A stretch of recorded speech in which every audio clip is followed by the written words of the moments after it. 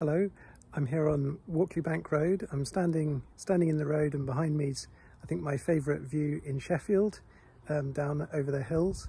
And obviously I wouldn't usually be standing in the road here because it's usually a pretty busy road, or usually a pretty constant amount of traffic coming up and down. The pavement there you can see behind me is narrow. It's pretty horrible walking up and down there. Cycling up and down here is usually something I avoid, even though I come through here a lot, so I take a longer and even more hilly route another way around. But today it's calm, it's pretty nice.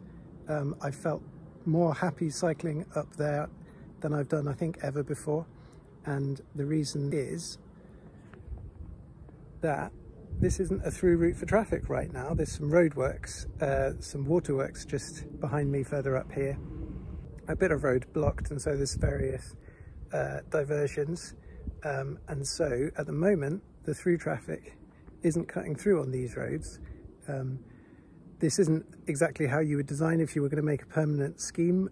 I know that pretty well because some of the diverted traffic is coming past my house, and there's a lot more traffic on what is usually a quiet road than there is now. You wouldn't say this is how you want it to be, but it gives us a clue that roads like this probably don't need to have lots of this through traffic on. There are other main roads which are much better suited to this, and roads like this can be safe, calm, quiet places to live, places to walk, places to cycle up and down, and places to drive in and out of. If you need to drive, if you need to get to or from your house, or to have deliveries, all of that is still happening. You can drive into wherever you need to go, but the through traffic doesn't need to be on the streets where it's not working.